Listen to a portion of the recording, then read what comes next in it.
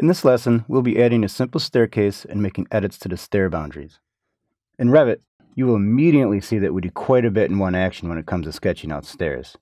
The rise, run, stringers, railings, and even stair landings are created by simply drawing a few lines.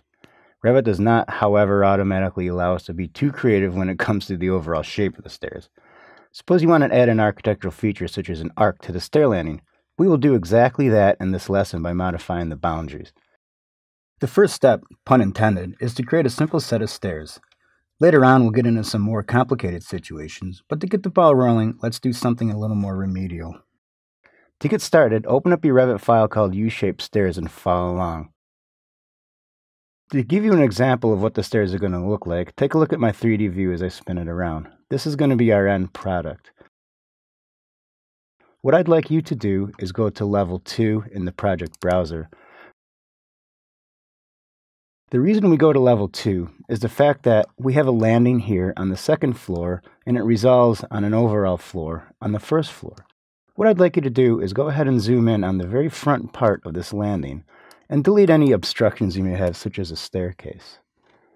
In level 2, what I'd like to do is go to the Architecture tab. We go to the Architecture tab because it's now time to draw our stairs. What you'll see in the circulation panel is the Stair button. Go ahead and click the Stair button and it brings you into sketch mode. While in sketch mode, you'll see we have a few choices. What I want to do is simply select Run. This means we're just going to draw out our stairs in a line-based format, and all the components that I mentioned earlier are going to be drawn automatically. But before I do that, I'd like to focus on the properties of the actual floor plan. We want to set our base level at level 1. Right now it's currently at level 2. Revit thinks we want to start at level 2 because we're physically at level 2. So go ahead and click the drop down under base level and go to level 1. Our top level, however, wants to go to level 2. We need to give Revit this information because it will make the calculation of the stairs based on the distance between level 1 and level 2. If we'd like a multi-story top level, meaning if our stairs go from level 1 all the way to level 5, we can select that here. So go ahead and select level 5 as a multi-story top level and click Apply. It's time to start drawing our stairs. Go to the intersection of the reference plane and the floor landing as shown here and click on that point. Once you see the intersection snap appear, go ahead and pick that point and start drawing your stairs out. What you'll see is a little indicator saying how many risers you have and how many you have remaining. Come out until you see 9 risers created and 9 remaining, and pick that point. This will be the first half of our stairs. We'd like our stairs to actually wrap back towards the landing and resolve in a U shape.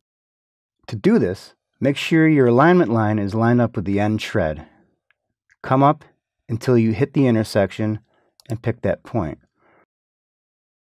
Bring your cursor all the way past the landing until you see 9 risers created and 0 remaining. You can click any point as shown here. It doesn't matter if it's beyond it, as long as it's not short of the landing. If all you wanted was this landing to be straight at the edge here, you'd be done. In this lesson, we're going to make it a little more aesthetically pleasing by adding a radial front. To do that, we need to actually convert this landing into a sketch-based landing. What that means is, if you select this landing, you'll see that you have 4 grips. You can stretch it lengthwise and widthwise, however, you can't alter the shape unless you convert it to a sketch-based landing, which we will do now.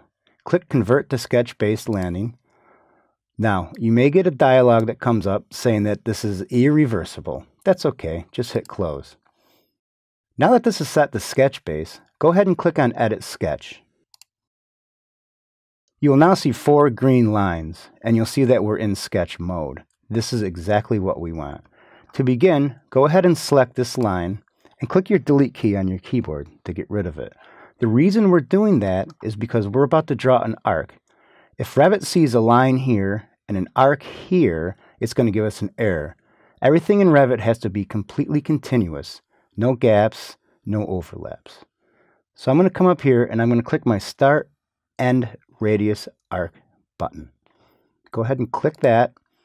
For the first point, I'd like to click the end point of the green line at the top, and then click the end point of the green line on the bottom. Move your cursor to the right until you get to approximately 6 feet. and just type in 6 feet and hit enter. Once you see that that's drawn in, hit escape twice. Now you'll see that our continuous perimeter is drawn in. If we click Finish Edit Mode, this will actually bring us back to the edit mode that the stairs are in. One last thing I'd like you to do is click on the railing button. What happens is Revit is going to either set it up with default or another handrail that you can choose from. Select handrail pipe for this lesson. We want our handrail to be on the stringer, not on the treads, so make sure stringer is selected for position. Click OK. We're done. Click Finish Edit Mode and your stairs will be drawn in. We will get a warning that says the rail is non-continuous. That's fine. Close out of the warning dialog. Let's go to a 3D view to see how our stairs are shaping up. So as you can see, with just a small amount of input, Revit can add the rise, run, stringers, and railings all in one shot. If we cut a section, create an elevation, or add a callout to this area, these items will only have to be modified once to be updated in all these views. That sure does make our jobs a bit easier.